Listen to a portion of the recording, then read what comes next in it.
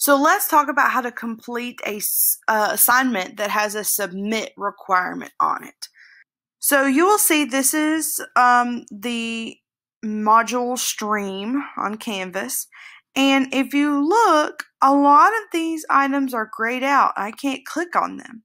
And that's because your teacher has set up requirements for you on the module. And what that means is, do you see these little words here that say like mark done? This one says submit. This one says score at least 60. Those are requirements.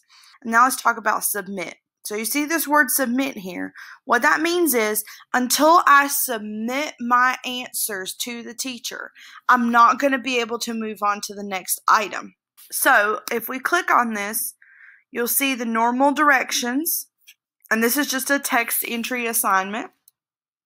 But if I click next and try to go to the quiz, it's going to tell me, nope, you haven't done the previous thing yet, so it's not unlocked. So what that means is I'm going to have to go in and actually submit this assignment. So I'm going to say, I submitted the assignment. Make sure that you actually do it. I'm just doing this to show you. And then hit submit. It gave me the confetti, which means I did it.